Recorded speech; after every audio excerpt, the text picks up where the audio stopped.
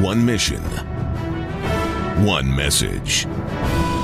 True News, the only newscast reporting the countdown to the second coming of Jesus Christ. Here is end-time newsman Rick Wiles. Commodities investor Jim Rogers will join me in the second half of today's program. There was another Islamic terrorist attack today targeting Christians. This time, it was Australia. A van loaded with gas cylinders exploded after being driven into a building in Canberra. The targeted building is the headquarters of the Australian Christian Lobby. It was destroyed, and the two-story office building named Eternity House was badly damaged by fire. German law enforcement officials are searching for a Tunisian asylum seeker in connection with the Christmas market massacre in Berlin. Angry German protesters gathered outside Angela Merkel's office demanding her resignation. In France, conservative populist Marine Le Pen warned that Islam is a global threat and that European leaders act like they're powerless to combat it. Ms. Le Pen is considered the leading candidate for president in France's 2017 election. She called today for a global coalition to fight against Islamism. Ms. Le Pen blamed Angela Merkel for the Berlin attacks. In a press conference, she said, quote, "How many more people must die at the hands of Islamic extremists before our governments close our porous borders and stop taking in thousands of illegal immigrants? I call for the immediate restoration of national borders and equally the immediate cessation of the distribution of migrants in our communities," end of quote. In the USA, President-elect Donald Trump doubled down on his comments yesterday that Muslim terrorists are targeting Christians. We have a soundbite of Mr. Trump. All along, and I've been proven to be right, 100% correct. What's happening is disgraceful. Anyway, make sure everything's fine, folks. Nice to have you here. Have you talked to President Obama at all, sir? I have not. 2 days ago, but not recently. Not since. Your comments about the truck attack in Berlin being against Christians, do you think that this might... Say it again, what? The attack in Berlin being an attack against Christians? Well, who said that? When was that said? I believe you said it in a press release. Yeah. So I'm wondering how this might affect relations with Muslims. It's an attack on humanity. That's what it is. It's an attack on humanity. And it's got to be stopped. Okay? Thank you. Thank you. Thank you. There we go again. The old, dying, left-wing news media more upset that Donald Trump said that the terrorist attack was an attack against Christians. They're more upset about those comments than the attack on innocent people. Right. It's disgusting, Doc. The old left-wing dying news media, they can't bring them. There's two things that they can't say. They can't say radical Islam, and they can't say Christian persecution. Right. They can't bring it out. They can't admit that it's out there. Well, there is a revolt in the world against the left. It's happening in Europe. It's happening in Great Britain. It's already happened in America. I've waited for decades to see this come about. There's a really good chance that Miss Le Pen will be the president of France, that Geert Wilders will be the prime minister of Holland. There is a revolt against the left. People are fed up with the insanity of the left. The left has brought Islam into Western culture. Islam didn't get here on their own. They didn't get here. The Islamists didn't get here without the help of the left. The left brought about this multiculturalism, and it's a grand failure. It's destroyed Great Britain. It's destroying Germany. It's destroyed Sweden. Right, and it's all under the guise of compassion. Yet you take off that mask of compassion, you have to really question what the motives are, just to bring about change. Change brings conflict. Conflict brings opportunity for especially leftist powers, to take advantage of those times. The left always rules in chaos. Right. We were talking about multiculturalism 18 years ago on this program, that this was going to lead to chaos in society. And we are now at the chaos stage in many countries. And if Obama had not been stopped, and the Clintonistas, had they not been stopped, we would have millions of Muslims being brought to this country over the next 4 years. Yes, because they also know about cycles. They also know about change taking place in the world. They thought they were that change, that they were riding that wave of change, and yet something's happened. There's been a change in the heavenlies, so to speak. That's right. What else has happened today? Well, we've, of course, there's more talk on the Berlin Christmas market attack. And apparently now they're looking out for a Tunisian that somehow came into Germany. This Tunisian, at some point in the past, had been actually served time in Italy for arson. How do they know it's a Tunisian? The first guy that they detained turned out to be the wrong guy. And the guy that they detained was a passenger in the truck. Right. And what was he doing in the truck? That's a good question, Pastor. Well, right now they're looking. Was he hitchhiking? Did he get picked up by the wrong truck driver? And they held him for 24 hours. And so, but apparently they found the ID papers of the driver. At least they found some ID papers of someone in that truck. And so they're looking. Of course, they're looking for this Tunisian man. And here's what they know about him. They know it's like they found the passports and the driver's license or whatever at the World Trade Center. Right. So they know that he served time in Italy for arson. They know he used 6 different aliases. And apparently the German police have been looking for him for 3 years. So they knew all about him. But he left his ID in the truck. You're right. So as he was jumping out of the truck, he threw his wallet in the seat. Now there's speculation out there that maybe he was injured in the crash, or whatever might happen. But I'll tell you what my speculation is. He left misleading ID in the truck. I believe that. To throw people off and have them chasing after the wrong person. Right. I mean, this is an old trick. Yeah. And they'll probably never find this guy, the Tunisian guy they're looking for. He's dead. He's already achieved room temperature somewhere. So, but this attack, of course, Pastor, it was a cold-blooded attack. This wasn't just an attack on a market or anything like this. You got to remember, folks, this was in front of one of the ancient sites there in Berlin, one of the oldest churches, and it was bombed out during World War II, but it's still a respected site. This Christmas market probably been in operation for a couple hundred years at least. This was not a random attack. It was a message. And so it was a cold-blooded attack, Pastor, nothing less. I thought it was interesting today that the London papers reported that Queen Elizabeth, who's 90 years old, and her husband, Philip, the Duke of Edinburgh, and he's 95. Right. That they were, both of them had come down with severe colds and would not be taking the train tomorrow as usual at Christmas time in Great Britain to their country residence in eastern England, the Sandringham Castle. And this is what they do every year, December 21st. They travel by train. And it's a Christmas tradition. It's a tradition in the royal family. So they announced today that the Queen and the Duke of Edinburgh would not go because they have bad colds. Now it's very possible. They're 90 and 95 years old. I mean, I'm dealing here with a cold. But my first thought was they're not sick, and I'm speculating. I mean, I'm speculating. But my first thought was, they're not sick. But MI5 told the Queen, under no circumstances, Your Majesty, do you get on a train and travel right now. Right.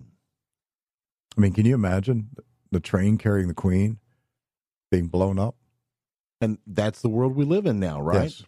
that we actually have to assume and speculate along those lines that, in a normal world where jihadists aren't driving trucks into Christmas markets, we wouldn't even think of things like that.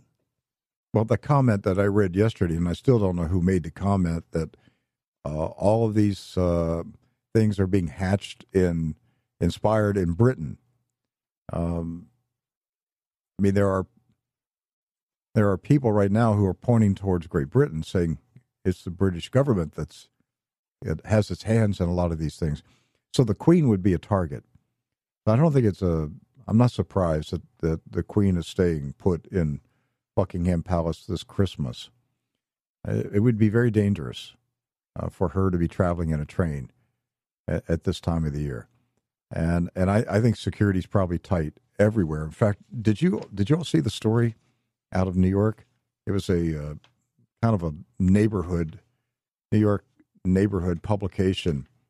What's it called? NDA or something like that, NDA.com. And it was why the military plane was circling Manhattan. Oh, okay. So what reason? Because there's a no-fly zone. You can't be flying around in there, okay? Yes, DNAinfo.com. Mysterious Manhattan military flyover was Trump rescue exercise. The website said a military airplane and 2 huge helicopters doing loops over Midtown last week were conducting an emergency relocation planning mission in case they needed to extract President-elect Donald Trump during an emergency or attack. The sight of the C-130 search and rescue aircraft and 2 helicopters making passes over the heart of the no-fly Manhattan for 40 minutes Tuesday without warning or explanation unnerved countless New Yorkers, many of whom took to Twitter and Facebook to express post-9/11 concerns.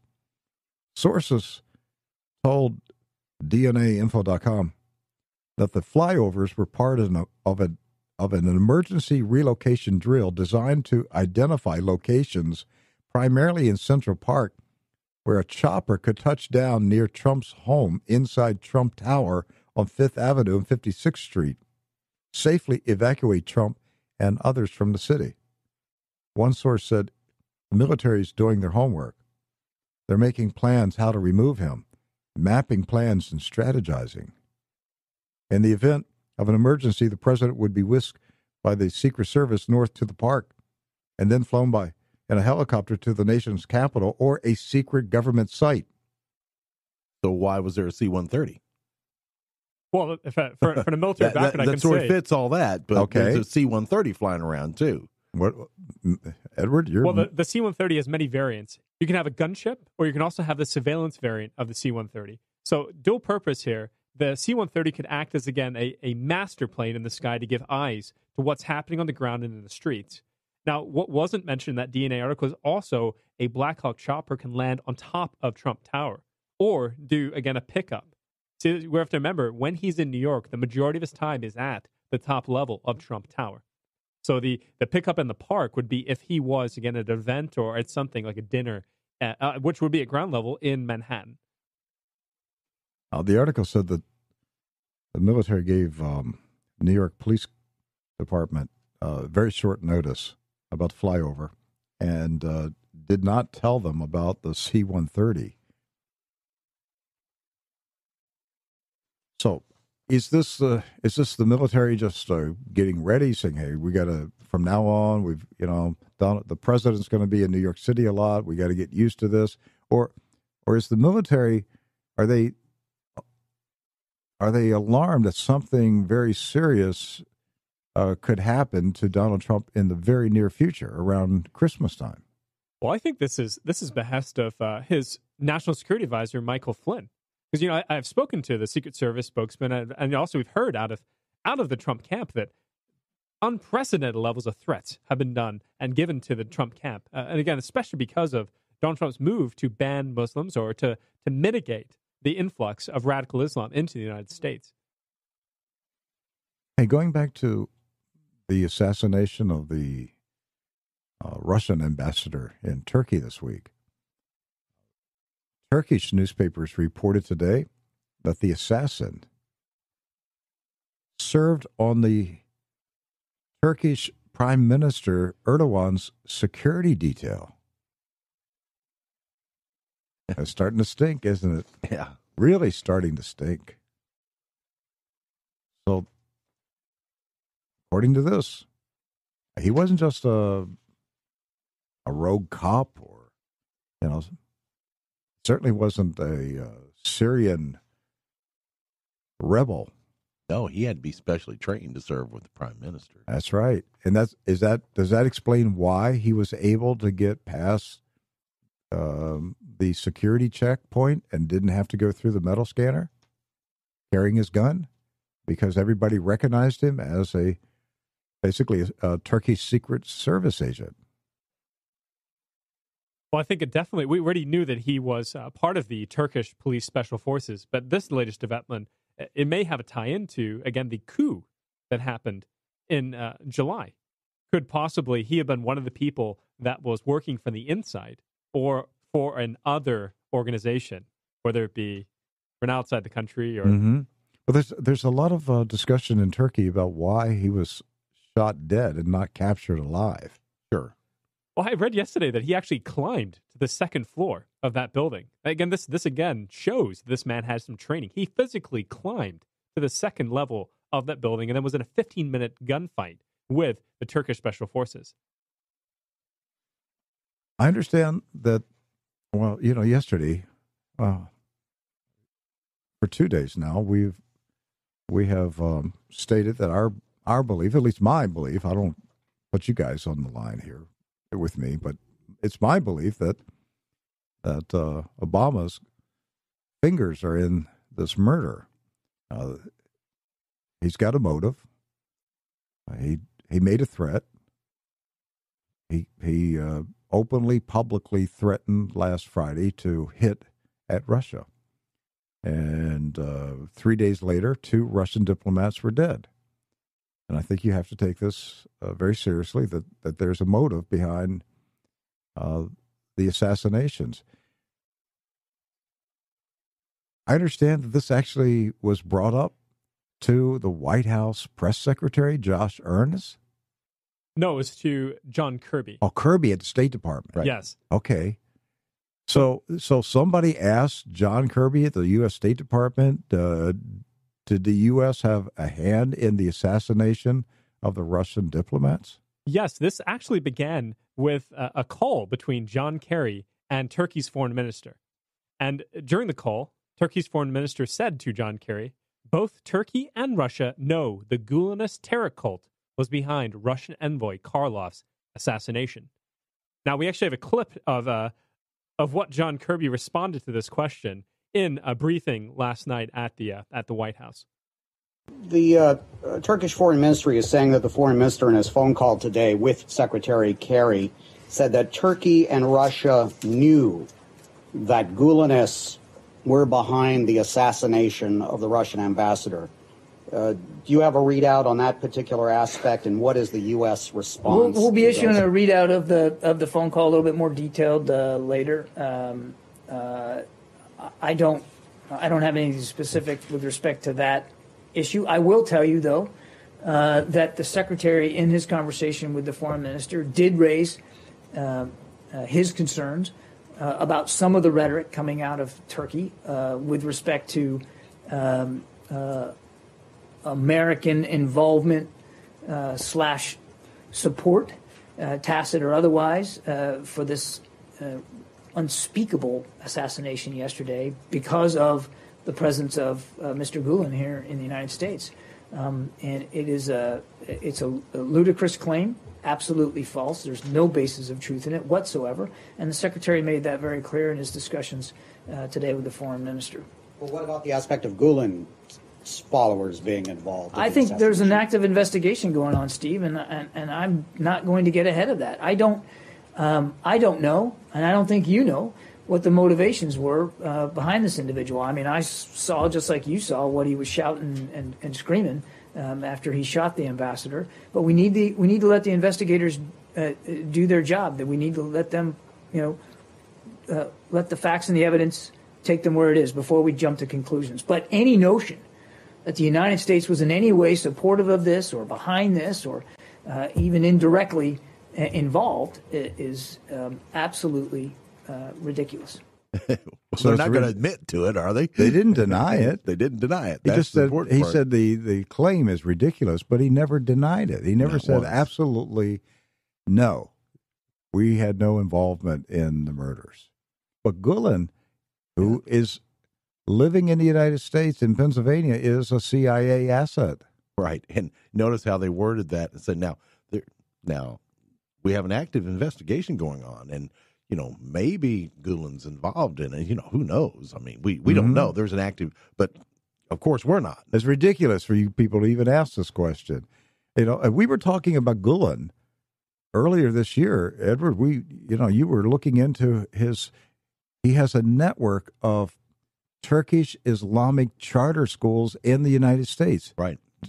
I would just remind our True News audience, if you think back earlier this year, we were talking about Gulen and the charter schools. If I remember right, Edward traced out how this is a major fundraising arm for the entire Gulenist movement. I mean, that's how they get their money to do the things that they've been doing here in the United States and around the world. Yeah, the money actually tied directly to Turkey and Saudi Arabia. And we're not talking about millions, we're talking about billions of dollars was involved in this. Listen to this statement out of the Kremlin. I'm reading from TASS. We are a Russian news source here. Thanks, comrades. According to the Washington Post, and prop or not, we are a fake news site that peddles Russian news. So we're going to read from the TASS news agency right now. The moment of the murder of Russian ambassador to Turkey, Andrei Karlov, was not chosen accidentally, Kremlin spokesman Dmitry Peskov said in an interview. Quote, "Of course, those who stand behind these killers did not choose the moment accidentally," the presidential spokesman said. According to Peskov, judging by all appearances, the provocation, quote, "was prepared and carried out in a completely barbaric way. This is an unprecedented case in the entire history of our bilateral relations. This is the case which has been unanimously condemned in the world, and actually all the states have come up with very tough statements denouncing this barbaric act." According to Peskov, Russian President Putin called the crime an act aimed at disrupting the normalization of Russian-Turkish relations and at undermining the efforts of Russia and Turkey to come closer to each other on the issue of settling the Syrian conflict. Now, this is what this is all about. This is a last-ditch effort to save Obama's war in Syria. Right. Obama got his butt kicked in Syria by Putin. And his legacy is smeared with blood. It's covered with blood. Right. Hundreds of thousands of people, mostly Christians, died because of Obama's war in Syria. That will never be changed. I don't care how they try to erase history. History books will record Obama destroyed Syria. And so Obama's down to 3 or 4 weeks.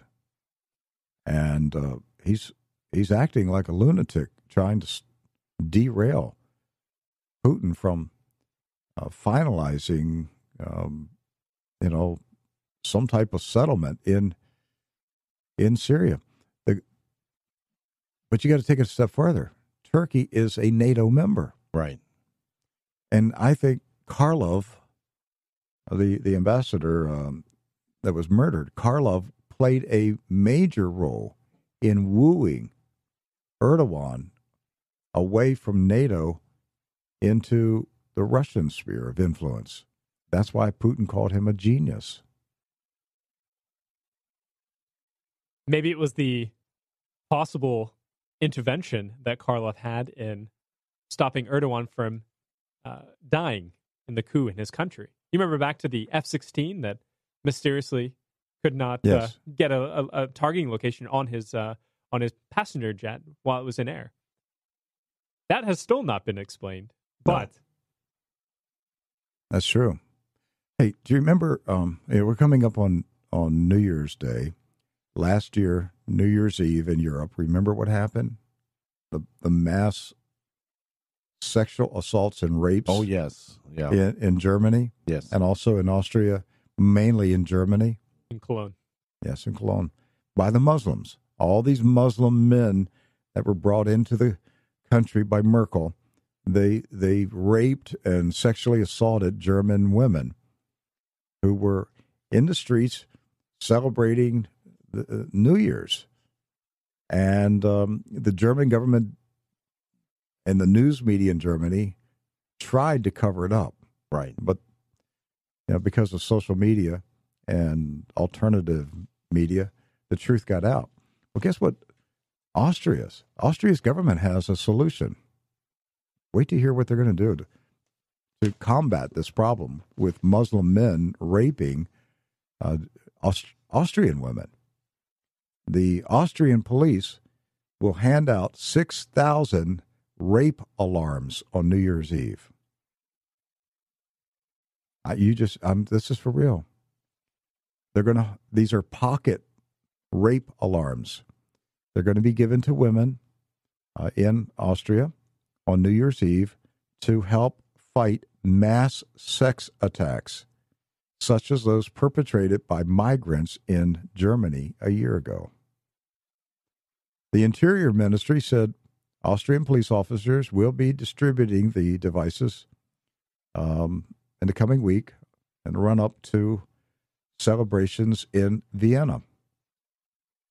Ministry spokesman Karl Heinz Grunbuck said it's a national campaign aimed primarily at women on New Year's Eve.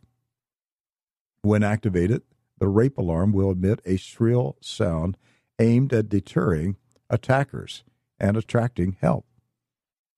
So are they going to combine that with their strategy last year of putting out ads and saying, "Don't rape our women"? Remember that? Well, yeah, I'm sure they'll have the bus. They'll probably have the posters in the buses and the subway stations. And this is how the left thinks. Yeah. This is an example of the mindless stupidity of the left. Oh, we'll hand out rape alarms. How about hand out guns? Well, on that subject, Pastor, today the EU has actually announced a ban on semi-automatic rifles. The very remnant of gun laws they did have, gun rights rather, in their country, in their union, has been stripped from a directive put out today by Brussels. Hey, one final story.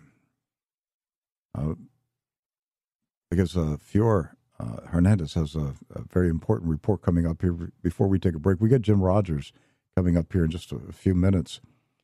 The governor of Virginia, Terry McAuliffe, right, who is a Clintonista with Bill and Hillary Clinton.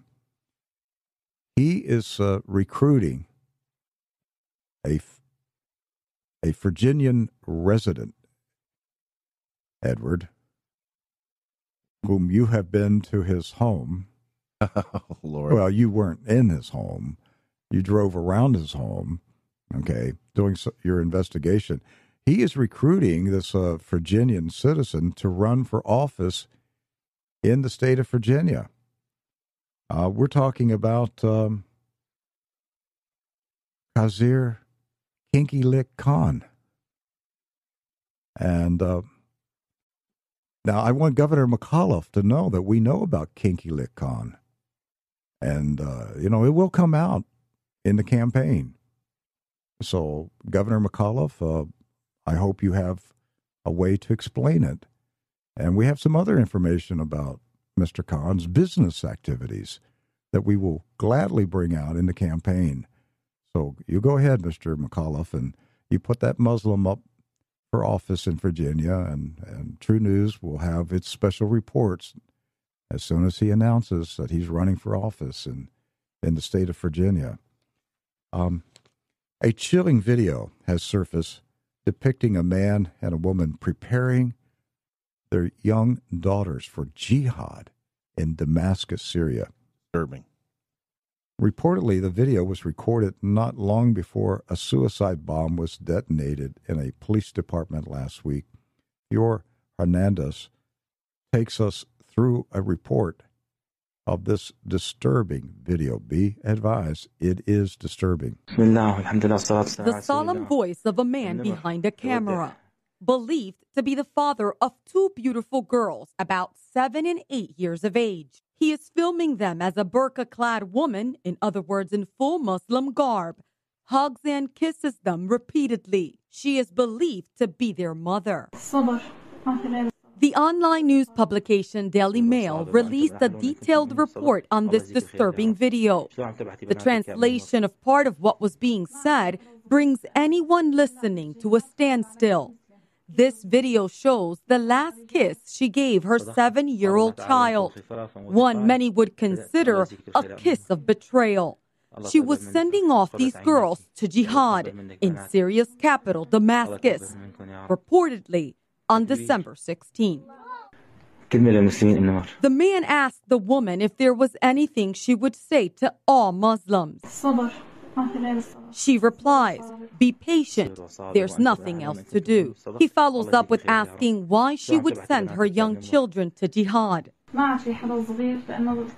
She replies that no one is young when it comes to jihad, as every Muslim is supposed to participate in jihad. After the man is heard praying to Allah to accept her sacrifice, the children utter the words, Allahu Akbar. Allah is greater, they said in unison.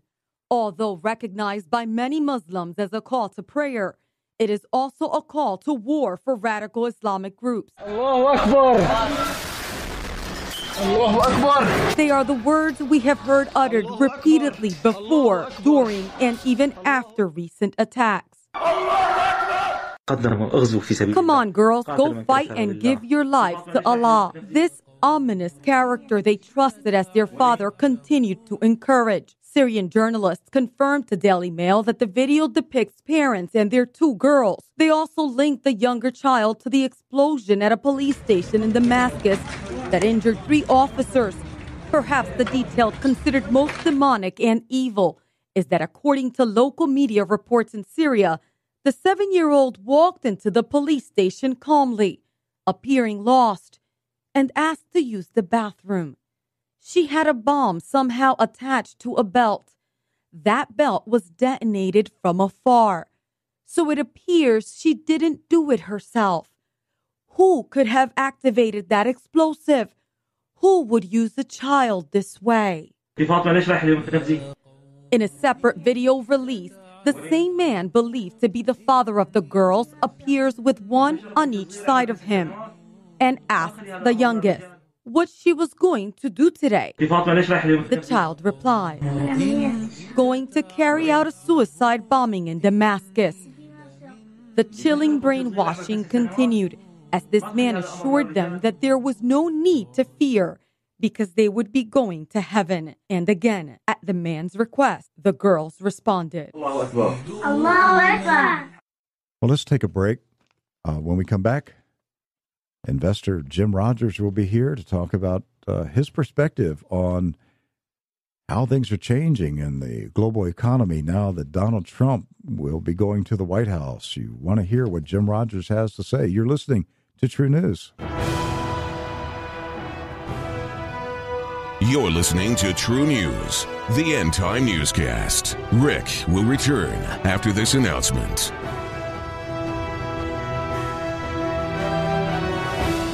Does God hear everyone who prays? The answer might surprise you. Here's A Moment with Charles Stanley. Now, you've got friends, no doubt, who say, well, look, I'm not a Christian, but I do pray, and I know God hears my prayer. Then the Word of God lied. The Bible says that God does not hear those who are living in wickedness, disobedience before Him, those who've never trusted Him as their Savior. That is, you're lost.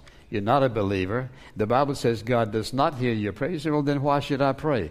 When you pray the prayer of confession, repentance toward God, He will hear that. But He says He does not hear those who are living a wicked life. The Bible says also that our sins have separated us from Him. A person who is not a Christian is separated from God. And they say, well, you know what? But I believe God loves me just like He loves everybody else. Correct. Loving you is one thing. Having a relationship with you is something totally different. Let God's love compel you to accept the forgiveness and eternal life only He can offer. Learn more about becoming a Christian when you visit us at intouch.org. Reporting the countdown to the second coming of Jesus Christ, you're listening to True News, the End Time Newscast.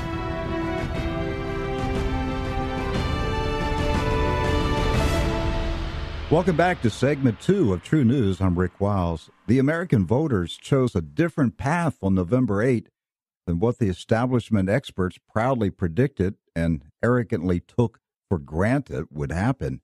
More than WikiLeaks and Mrs. Clinton's email server, the thing that I will always remember about the election campaign was Russia's mass civil defense drills in October in preparation for nuclear war. In recent years, many of us have felt like steam was building up inside the USA like a boiler, and it was ready to explode. All the problems this nation faced are still here, but for the first time in many years, many of us feel hope that we may find a way to get through at least some of these problems. I even think it's possible we could see the USA and Russia become allies instead of enemies. Mr. Jim Rogers is on the telephone to give us his perspective. He's a businessman, investor, financial commentator, and best-selling author. Some of his books include Street Smarts, Adventures on the Road, and In the Markets, A Gift to My Children, A Father's Lessons for Life and Investing. Mr. Rogers is chairman of Rogers Holdings and the founder of the Rogers International Commodity Index. Jim Rogers, welcome back to True News. I'm delighted to be here, Rick. Yes, sir. Nice to hear you again. Yes, sir. Thank you. Things were looking dark in America in recent years. Did the USA dodge a bullet last month? Well, we will find. You can ask that in 5 years. I don't know. Mr. Trump has said some very exciting things, such as he's going to cut taxes, which is always great anywhere in the world. He says he's going to rebuild infrastructure, which is always great. The question is, where's the money coming from? Partly, and also Mr. Trump has said, however, that he's going to have massive trade wars with many countries in the world. Now, trade wars have always led to bankruptcy and sometimes to real war. So we'll have to wait and see. At the moment, the market is ignoring the bad things he said and looking at the good things. You can ask, as I said, in 5 years, and we'll know. Now, Barack Obama escalated the national debt crisis to an extreme level. Can any president get us out of the mess without a financial crisis? Well, Rick, throughout history, no country that's gotten itself into this situation has gotten out without a crisis or a semi-crisis. I don't know why America should be any different. One of the lessons of history is that very few people learn the lessons of history. And if they do know the lessons of history, they say, oh, we can ignore them or we can overcome them. So the lesson is that no one has ever solved this problem without a problem. And so I would suspect America will have eventually a gigantic problem as well. I don't particularly like saying that, Rick. I'm like you. I'm an American voter and taxpayer and citizen. We have to face facts. Yeah, and those facts are that currently the U.S. Treasury is paying bondholders approximately $250 billion per year in interest payments, but the Congressional Budget Office projects that figure will double to $500 billion in 4 years. So that's assuming that the 10-year Treasury will pay out a 4.1% interest rate by 2019. If those rates go up even higher, that interest payment is going to be more than $500 billion. So no matter what Donald Trump does, he's still going to be saddled down with interest payments twice as high as what we're paying under Obama. Rich, you just said what I said. No country has gotten itself into this kind of situation, gets out without a crisis or a semi-crisis. Sure, if interest rates start going back, they have started going back up, and when they get back to normal levels or normal historical levels, the U.S. it's impossible for us to pay our debts. Now, again, I don't like saying it, but we have to face facts. Mm-hmm. Interest rates right now, the lowest they've been in recorded history. Never in world history have interest rates been this low. And it's an anomaly. It's artificial, and we're all going to pay a serious price. Have you ever read the book The Fourth Turning? No, sorry, Yeah. I don't know. Well, you would love it, Jim. Written in the 90s by two sociologists. In fact, I'm going to talk to one of the co-authors here this week. They studied history, well, U.S. and Great Britain history for 500 years, and they found a pattern of cycles in the way generations behave, and they found that there are four turnings, about 22 years in length, and the fourth turning is a crisis stage. And they predicted in their book, Fourth Turning, back in the 90s, that somewhere around the year 2008, America would enter its next fourth turning, which turned out to be eerily correct. And so if their logic holds, we are moving into the crisis stage of the fourth turning. And the last fourth turning was World War II. Civil War was a fourth turning. The American Revolution War was a fourth turning. So, it's just what you're saying, we're at a crisis stage, regardless of who's in the White House. Oh, yeah, it doesn't really matter. You know, Mother Teresa could be president. We still have the problem. The debt is the highest. You know, no country in world history has ever been as deep in debt as we are. We're there with artificially low interest rates.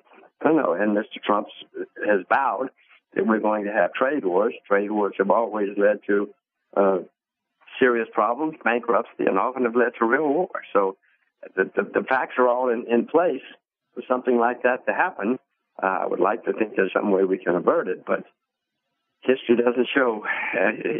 History doesn't show any reason for us to be optimistic. Yeah, one thing that bothers me about Mr. Trump is, you know, he likes to say that he loves debt, and he suggested during the campaign that he might reduce the national debt by persuading creditors to accept something less than full payment. So, in other words, he wants to renegotiate the debt.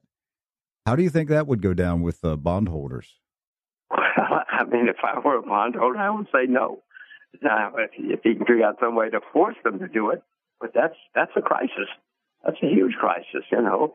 The gigantic amounts of debt that are owned by insurance companies, endowments, trust funds, you know, if they suddenly find out they don't have as much money as they thought they did, that's called a crisis. Well, it definitely would nip in the bud any future borrowing, because nobody would loan money to the U.S. No, of course not. Nobody's going to go and give a deadbeat more money. That's another lesson of history. People stay away from people who don't honor their obligation. You mentioned the artificially low interest rates, and they are starting to creep up. Do you expect the Fed to continue this increasing the rates, or is this a one-time increase for the foreseeable future? Well, I don't pay that much attention to the central banks back around the world. History shows they really mainly follow the market. Everybody pays attention to the central banks, so they act like they control things. And sometimes they do, at least for short periods of time. But the market is already forcing interest rates up and has for several months now. And market's going to force rates higher and higher. In the U.S., we had a bull market in bonds for 35 years, starting in 1981. And by the way, the previous bond cycle was also 35 years, coincidentally. The bear market in bonds started in 1946 and lasted till 81. And now we have in my view, another turning where the bull market is coming to an end and the rates will go higher and higher, no matter what the central banks do. The central banks can stop it for a while. As I said, they can have short-term power in the markets, but basically the markets are going to take interest rates higher and higher. In much of the world, interest rates are negative right now. That cannot last, Rick. It cannot last, and it won't last. So be prepared for higher interest rates everywhere. What about crude? Have oil prices bottomed? Well, in my view, yes, we're in the process of making a complicated bottom.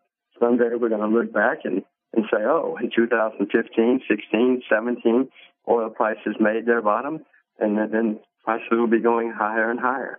The reserves, the known reserves of oil everywhere in the world have been declining for some time, except for fracking. Well, fracking is no longer, the promised land. People realize it's not a miracle. You have to make money at fracking, and many of them have been losing money.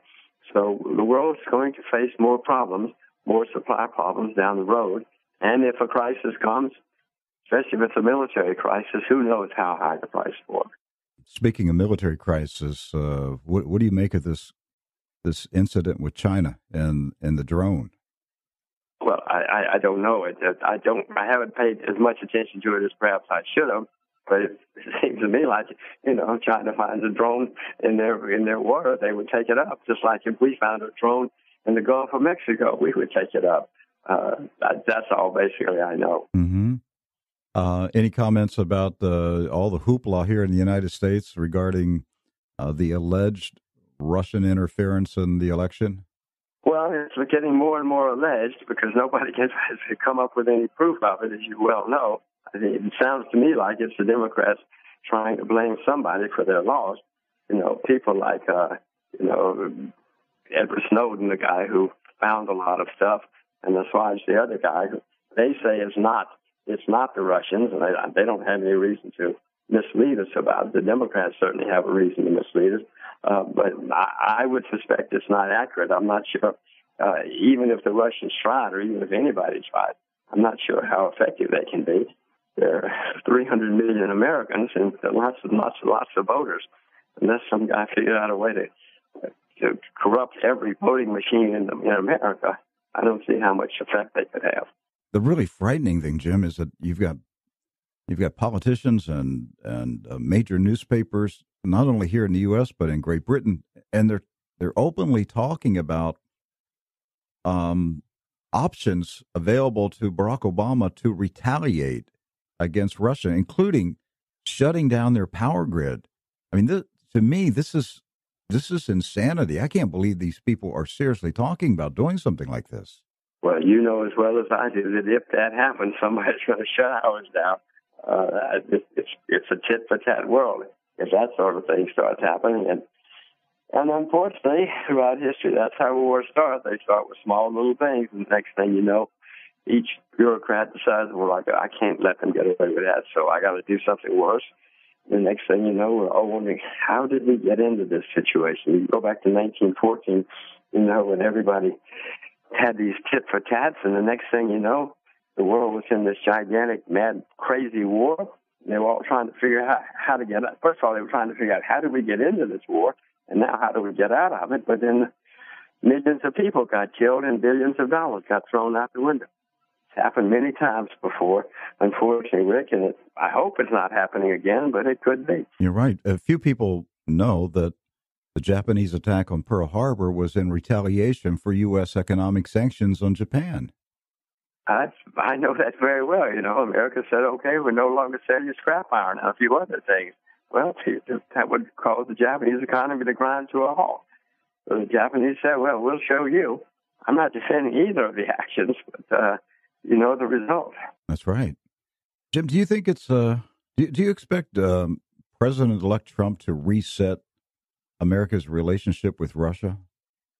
Well, Mr. Trump has said often that he likes Mr. Putin. He approved of many things he's been doing. So when it became clear that Mr. Trump was going to win, it certainly means, if he means what he says, and unfortunately he's always said a lot of things, but one of the consistent things is he likes Mr. Putin, and I would suspect that therefore things are not going to get worse, and they might well get better with the Russians and the Americans. Now, I hope things get better with everybody. I'm very much against any kind of war. No war has ever been any good for anybody except commodity producers. But so I hope that everybody gets along and we all go down to the bar on Saturday night and drink beer and have a lot of fun. Hey, isn't it time to bury the Cold War and just move on and forget about what happened decades ago and just forge new relationships and try to make this a better world. No, of course it is, Rick. I mean, nobody, especially if bad times come, then everybody says, why did we do that? How did we get in that situation? Well, I wish people would say it before the problems come. Because everybody would say, hey, let's all have fun together. Let's trade together. Let's all make a lot of money together instead of the alternative, which has never been good for anybody. Well, there must be somebody that wants to keep that animosity going between the U.S. and Russia. Who are these interests, and what is their stake in keeping Russia and the United States at each other's throats?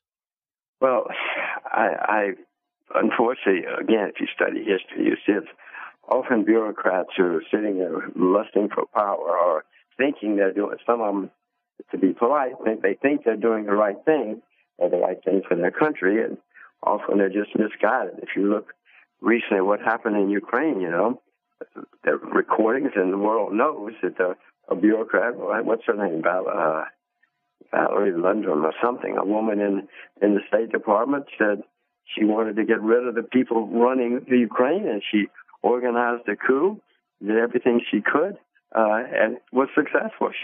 She caused a big turmoil in Ukraine, and now we're all paying for it. It's outrageous. It was an illegal coup organized by the State Department, and yet now we're all at each other's throats. Right? Yeah, you're talking about Victoria Nuland.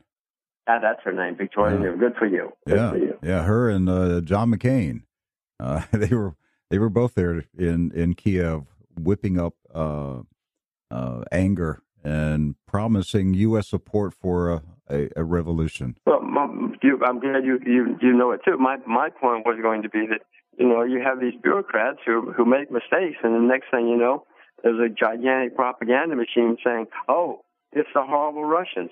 It's the horrible whoever. In 1914, it was the horrible Germans, the horrible Austrians, the horrible French, the horrible Russians. So then they have to turn around, justify what they did, and then billions of have to pay for it, which is a gigantic problem. Yeah, well, if your business model is perpetual war, then you have to keep war going, and I think that's what we're facing, is that there are people in this world who have a deep financial stake in perpetuating conflict. Well, certainly a financial stake and sometimes a psychological stake. And you're exactly right. I don't particularly like saying it against it, especially since we have to pay for it. Barack Obama won the Nobel Peace Prize, and I think he's gotten us into more wars than most presidents in history. Let's talk about the European Union. Is it going to survive in its current form? Well, I don't see how it can. I hope that the euro. First let's go back. The world needs something to compete with U.S. dollar, which is a terribly flawed currency. We're the largest debtor nation in the history of the world. So the euro, in theory, or something like it, would be good for the world. Unfortunately, it was badly executed. It's a good theory, badly executed. And now we have many problems. So I don't expect the euro, the currency of the European Union, to survive. And I doubt if the European Union will survive as we know it, because since Brexit occurred, it has encouraged many people, many separatists in Europe who want to split up their own countries or split up the European Union. And since I expect bad financial times to come, when there are bad financial times, people always look for big change. They blame things on the foreign. So I don't see how the euro itself or the European Union, as we know it, can survive. Yeah, and the Italian banks are very shaky right now, and really could bring chaos into the European Union at any time in 2017. Well, yes, the Italian banks are in trouble, but so is Deutsche Bank, which is the largest bank in Germany. There are many banks. Look at America. There are many banks in America that have huge debts now.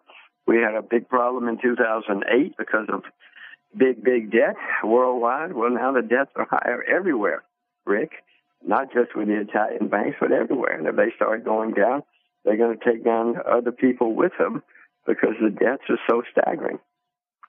We've all talked about a good game since 2008 about the debt, and we're going to solve the debt problems. But in the meantime, every country in the world has increased its debt.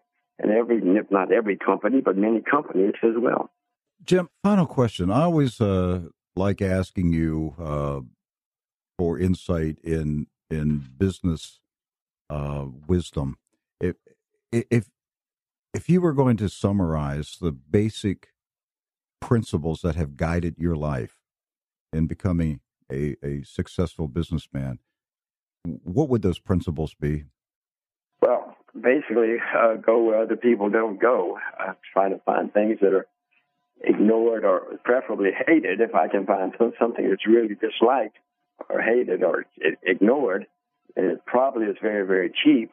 And if I can find something like that that's cheap and where there's positive change taking place, then you often have a good situation. I would use Russia today as an example. You know, Russia in the last 2 or 3 years has been the most hated market in the world. It looks like things are now changing for the better, and I have bought Russia recently and in the past, and it looks like maybe that's going to turn out to be okay. The basic point being, find something that's hated and cheap where there might be positive change coming, especially if there are good assets there or good underlying fundamentals. You might have a very successful situation. And so don't follow the herd. That goes without saying. If you can follow the herd to see where they're going, but then you go in the opposite direction once you figure out what they're going to do. Well, one of the herd mentality principles is that you have to diversify your investments and your holdings. What do you think of that advice? Well, no, I'm not. Historically, that doesn't show you're going to do very well because you're going to have losers as well as winners. Now, it's good. You won't go bankrupt, probably, which is one reason people say it. But if you want to be successful, then what you need to do is focus. You need to put your eggs in one basket. But first of all, you got to make sure you got the right basket, Rick. The second, you got to watch that basket very, very carefully. If you don't, you're going to lose everything. You're going to go bankrupt. But if you really want to get rich, the way to get rich is to focus and be sure you're right. I have observed over my lifetime that great people do one thing great. And that's literally what you just said, focus. Yeah, you just figure out what you're good at and do it, especially if people laugh at you. And you're really on the right track. Yeah, that's the fun part. Yeah, you find what you love. I mean, the world is full of them. Bill Gates, he got tossed out of university because he was focusing on something they didn't understand. So the world is full of people who were laughed at, but who focused on one simple thing and did extremely well. Well, great book for our audience. If you want more of Jim Rogers' wisdom, A Gift to My Children, A Father's Lessons for Life and Investing. Jim Rogers, thank you. So good to hear you again. Thank you for being here in the closing days of 2016. My pleasure, Rick. I hope we can do it again sometime. Thank you. Bye-bye. That's not all for today's edition of True News. Edward Zoll's coming up after this break with 2 very important reports. Don't go away. You're listening to True News, the End Time Newscast. Rick will return after this announcement.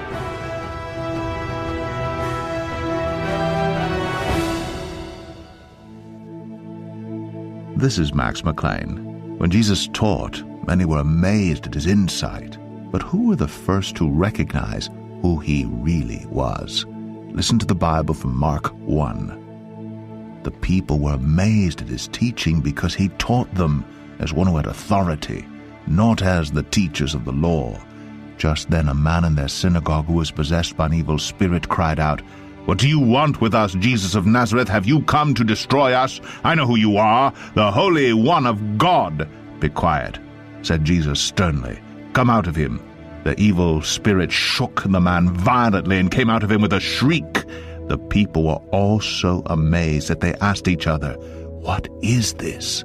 A new teaching, and with authority." From Mark 1. Listen to the Bible. It's great for the soul. To hear more, go to radiobible.org. Reporting the countdown to the second coming of Jesus Christ, you're listening to True News, the End Time Newscast.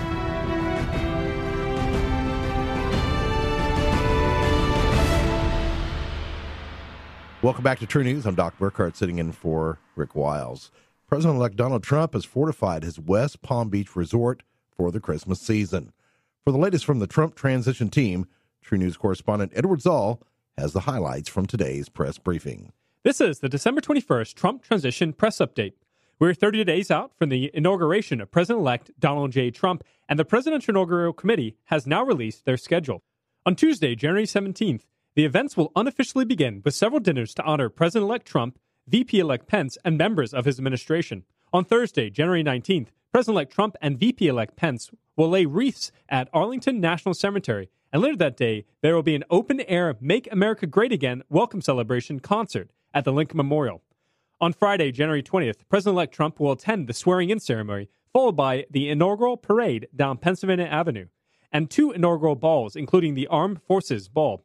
On Saturday, January 21st, in the morning, President-elect Trump, his family, and key figures in his administration will attend the National Prayer Service held at Washington National Cathedral. RNC spokesman Sean Spicer noted that President-elect Trump has now held 100 meetings with individuals to fill cabinet positions, and there are more than 300 landing team members involved in the preparation for the White House transition. Further announcements for staff appointments are expected for later today and tomorrow, including the coveted Secretary of Veteran Affairs and the Department of Agriculture. Cleveland Clinic CEO Toby Cosgrove and businessman and Vietnam veteran Luis Quinones are being reportedly considered for the Department of Veteran Affairs. Regarding today's schedule for the president-elect, Donald Trump began his day with a formal national security briefing from Pentagon and intelligence officials. Trump spokesman Jason Miller noted that the president-elect receives 3 formal briefings per week, but daily briefings from retired General Michael Flynn, his national security advisor. The rest of his day will be consumed by internal staff meetings regarding his schedule for the rest of the week and the Christmas weekend. Both the president-elect and vice president-elect will be spending Christmas with their families, with Donald Trump staying in West Palm Beach and Mike Pence celebrating from his home in Indiana. As for highlights from the Q&A portion of the call, Fox Business asked about Donald Trump's tweets today regarding the Electoral College and the popular vote. The president-elect tweeted the following from his official Twitter account this morning. Campaigning to win the Electoral College is much more difficult and sophisticated than the popular vote. Hillary focused on the wrong states. I would have done even better in the election, if that is possible, if the winner was based on popular vote, but would campaign differently. I have not heard any of the pundits or commentators discussing the fact that I spent far less money on the win than Hillary on the loss. Trump spokesman Jason Miller responded that these tweets are nothing new and they speak for themselves. Inside Defense asked about a Pentagon memo which was leaked to Foreign Policy yesterday regarding Donald Trump's defense priorities, lacking specifics on Russia. The December 1st Pentagon memo released yesterday showed Donald Trump's 4-point priorities list for the Department of Defense, including defeating ISIS, eliminating budget caps, developing a new cybersecurity strategy, and finding greater efficiencies as the president-elect's primary concerns. The memo was written by the acting Undersecretary of Defense for Policy, Brian McKeon, 2 employees in his office. McKeon noted he received the priorities from Myra Ricardel, a former Bush administration official and a co-leader of Trump's Pentagon transition team. Trump spokesman Jessica Ditto said of the memo, "For the media to speculate that this list of issues represents all the president-elect's priorities is completely erroneous and misleading." Trump spokesman Jason Miller responded to the question by saying Donald Trump has not yet been sworn in and aspects of his administration are still coming together. He said that it is premature to comment on the memo, adding that the Department of Defense Trump landing team has had over 100 briefings with the DoD on budget and organization issues, and the memo was created from a brief internal conversation, the notes of which are not comprehensive policy. Jason Miller ended by saying, to read into it any further than that would be erroneous. ABC News asked about potential conflicts of interest with Trump's children holding a charity event on January 21st. Trump spokesman Jason Miller responded by referring to a statement sent to press yesterday from Hope Hicks, the national press secretary for the presidential transition team. The statement read, "The opening day events and details that have been reported are merely initial concepts that have not yet been approved or pursued by the Trump family. Donald Trump Jr. and Eric Trump are avid outdoorsmen and supporters of conservation efforts, which align with the goals of this event. However, they are not involved in any capacity." The only other update from today are reports that Canadian Prime Minister Justin Trudeau held his first call with President-elect Donald Trump, and they discussed easing environmental restrictions, such as those involved with the Keystone Pipeline project. Canadian PM Justin Trudeau told an audience in Calgary Wednesday regarding the call, he actually brought up Keystone XL and indicated that he was very supportive of it. "I will work with the new administration when it gets sworn in. I'm confident the right decisions will be taken." The next True News Trump transition update will be tomorrow at 11:30 Eastern. You can find this and more at truenews.com. That is TRUNEWS.com. Thanks, Edward, for that update. Now, during this winter season, many Christians are plagued with illness due to poor diet and weak immune systems. Has gluttony become one of Satan's primary tools to undermine the body of Christ? True News correspondent Edward Zoll recently spoke with chiropractor and biblical health counselor Eric Zielinski regarding this growing epidemic in America's churches. Here's Edward.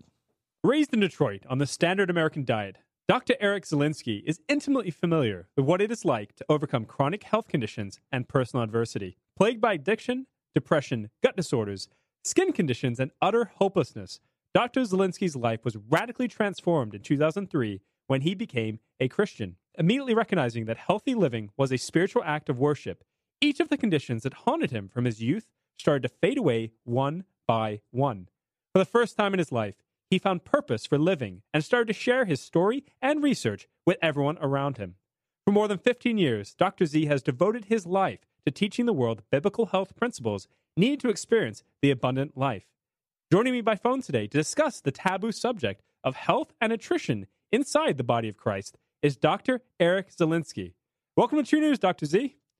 Oh, thank you so much, Edward. It is really an honor and a privilege to be on the show right now. Oh, the honor is all ours. Dr. Z, you probably experienced this quite a bit. Is there a lot of pushback from Christians and evangelicals when you try to broach the subject of changing diet? Oh, dare I say, once you start stepping on people's idols, that's when the prophets get stoned, man. That's just the bottom line. Gluttony is the acceptable sin in the church. I've been guilty of it, but you know what? I've repented. God has enlightened me to that fact. And it's about knocking down those idols one by one. And the first thing is sugar. And we could talk all about it, but boy, people worship sugar much more than they worship God when it comes down to it. And it's hard. It's hard, but at the end of the day, you know, when you have that prophetic voice, when you have that prophetic calling, you have to be that voice in the wilderness. You have to be that watchman on the wall. And I'm very much encouraged by reading the Old Testament because, like Stephen said, have you not persecuted any of the prophets? Even the righteous one you condemned. And any one of us who has a message of truth, a message to help and share people, to share with them life, we're going to get persecuted. It's just the way that it is. You're absolutely right. So your message has been to not just obviously to change the diet, but for Christians to take hold of what's given to us and again live an abundant life. Can you explain that a little further? I believe beyond a shadow of a doubt, and we could either prove it through what our bodies, we just prove it through science, that our bodies are designed by God to heal themselves under the right conditions. The problem is, throughout years of just destruction, through years of industrial revolution, stress, sin, you know what the Bible says in the book of Romans, man will invent new ways of evil. I believe that is a direct quote towards things like vaccines, GMOs, pesticides, that sort of thing. We have gotten to a place right now where our God-given right, and I do believe it's our God-given right to live healthy and strong, has been attacked by commerce, has been attacked by the pharmaceutical industry, has been attacked by big government. And it is a fight. It is really a fight to hold on to the abundant life. And to me, my not my life verse, but my work verse, my professional, the verse that really epitomizes my professional work, my ministry, is John 10:10. Where Christ is so clear, he says, the thief comes to steal, kill, and destroy. But I came that you may have life and have it to the full. And Edward, I'll tell you, I've seen nothing like sickness and disease that robs people of the abundant life. Because when you're sick, when you're tired, when you're bedridden, you're veritably useless for the kingdom of God. I mean, very much so. How many people do you know, just look at it, common sense-wise, you're on life support. You're in a coma. You're in bed. You're not out sharing the gospel. You're not out being a blessing to people. You're barely surviving. And if someone's in that situation, my heart goes out to you. I want to help you get healthy and strong so then you could be like the lepers to go out and share with the world what Christ did for you. But that's how I see the Satan. That's how I see the devil attacking the body of Christ is through our health. And that's why I want to help people focus on that, and then we could really, truly live the abundant life. What can the average Christian do right now to change their lifestyle? What are some basic steps you give some your patients and people that come to you for advice on this subject? First and foremost is to recognize that health is a spiritual act of worship. Our bodies are the temples of the Holy Spirit. Everyone hears that. Everyone talks about that. It's usually in regards to sexual sin. We hear that in the pulpit talking about addiction, like smoking, maybe drinking, things like that. Tattoos. I don't know, I've heard that talk about tattoos, right? But do we really recognize what the Lord says shortly after, that he says, for those people who destroy my temple, I'll destroy them. And this is what I want to share. A lot of us are committing suicide by our lifestyle habits. I've seen people literally eat themselves to death. A friend of mine, a pastor who's morbidly obese, my heart goes out to him. He is the only person I've ever known to develop emphysema because he was so overweight. Emphysema is an obstructionary pulmonary disorder that's usually caused by smoking. Well, he ate himself to respiratory disease. And I'm pleading with him. I'm pleading with my pastor friend to stop, to change his life. And he goes, Eric, what do we do? Christians don't drink. Christians aren't supposed to smoke. So we've got to do something. Let's eat. That's the number one thing, is to recognize that it's a spiritual act of worship. And if you have fallen to going to food, sugar, chocolate, sweets, fatty, whatever it is, whatever foods that are your comfort, if you've fallen to going to these foods instead of going to God, then you have to knock down that idol in your heart. You have to cast down that idol in the name of Jesus and then repent, and God will show you the way. That's first and foremost, this conviction, because this is not a diet. This is not a detox program. This is a way of life. And I guarantee you something, and I try to be careful about this. I guarantee you, if Christ were walking on earth today, he would not be going to the store and buying Twinkies and Ho-Hos. I promise you that. Because it's poison and it's killing people. So first and foremost, that's it. And then once you get through that, start to pray and ask God, God, what should I do? And you can go to my website, you can go to other people's websites. There's so much information out there, health books. But first and foremost is conviction and being truly determined to make this your best life. Now, when it comes to changing one's life, Jesus said he came not just to bring the gospel, but also to separate, divide man from man, brother from brother. In this regard, you're speaking about dividing, let's say, the average Christian in the churches in America from their sugary snacks and their sweet idols in many regards. But other than identifying this and again recognizing it, what is the first step a Christian who's trying to give up their unhealthy lifestyle needs to do? And in the physical aspect, is it exercise? I mean, what is the core? As you said, it was sugar. Is it the sweeteners? Is it GMOs? What can you speak to that? Yeah, to me, the most destructive physical agent on the market is sugar. It's sugar. It is something that could turn around someone's health relatively immediately. As Dr. Mark Hyman, the director of the Functional Medicine Institute at Cleveland Clinic, has shared very eloquently. I mean, sugar is 8 times more addictive than cocaine.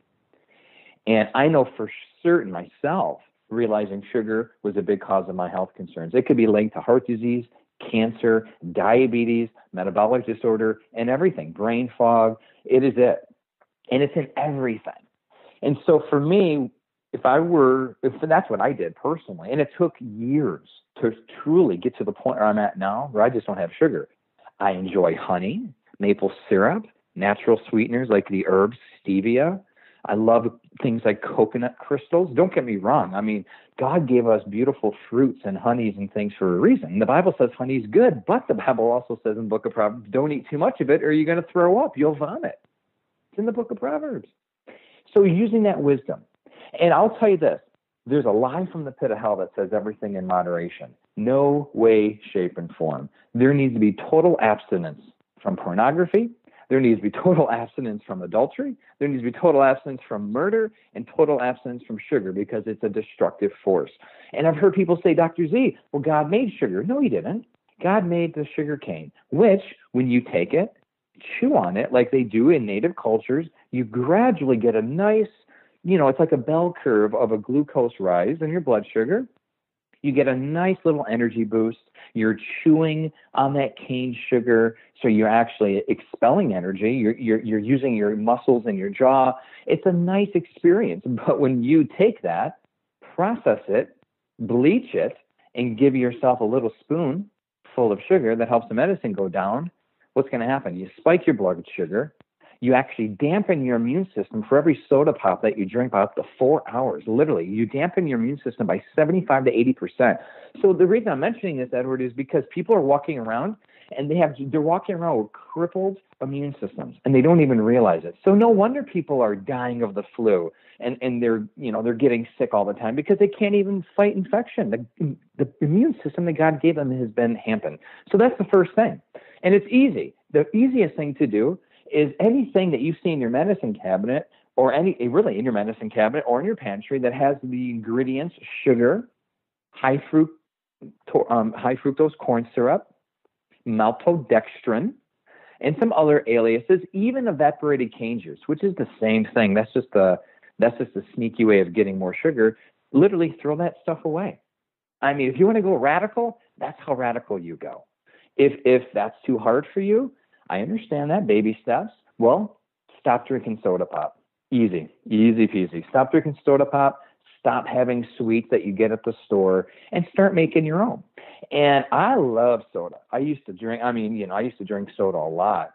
My natural soda right now is a little bit of sparkling water. Like I'll get a 32-ounce thing of Perrier, like a glass of Perrier or San Pellegrino.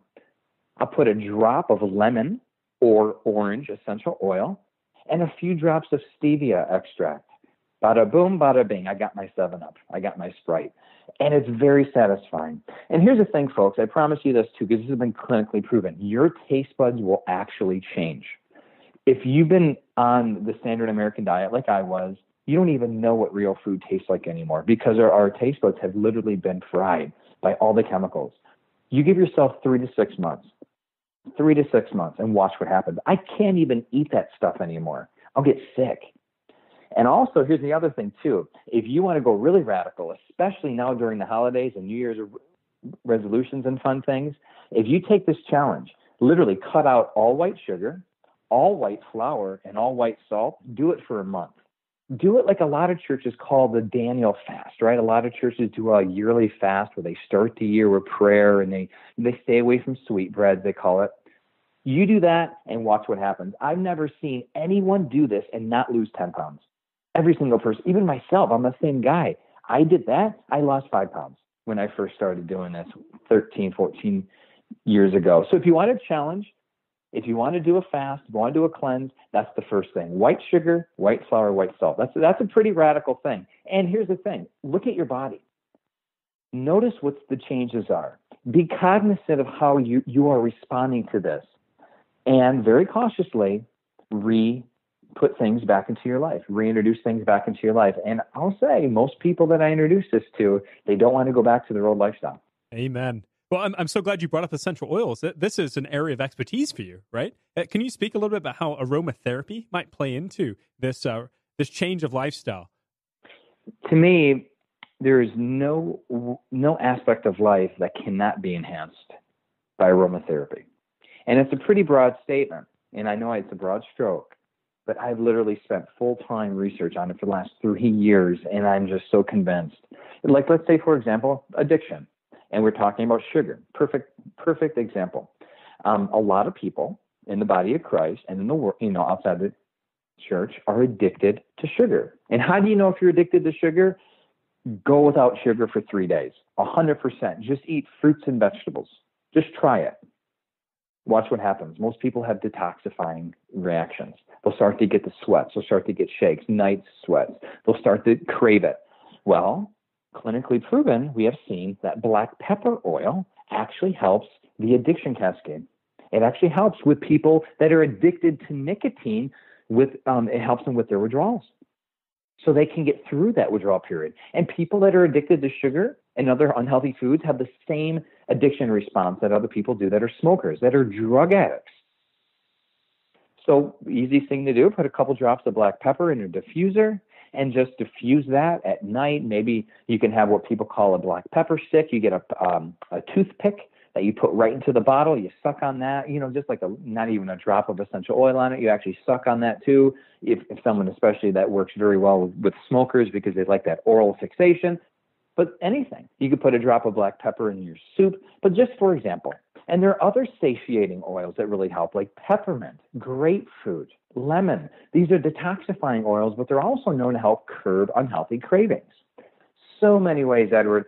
And I mean, that's why I created an extensive database on my website about how to use oils for health reasons, for spiritual purposes, because, hey, you got to remember, what does the Bible say about frankincense, and what does the Bible say about myrrh and about the incense that God told Moses and the priests to use? I mean, there's a spiritual component as well.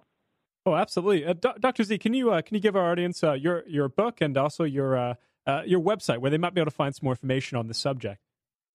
Oh, yeah. Please. You can check me out online. I'm on Facebook. My website is drericz.com, and that's drericz.com. Just check it out, and a lot of information. I have devotionals. I have a biblical health radio tab. A lot of information on health and essential oils and all sorts of different things. Well, Dr. Z, this has been an incredibly informative block of time, and I really appreciate you joining us here today on True News. Thank you so much. I look forward to coming back. All right. God bless. Take care. You too. Bye-bye. Thank you, Edward, for that great information. And we thank you for spending this time with True News today. God bless you so much. We appreciate you setting aside time every Monday through Friday to be with us at True News. Please tell your friends about us and help us to grow even bigger and bigger in 2017.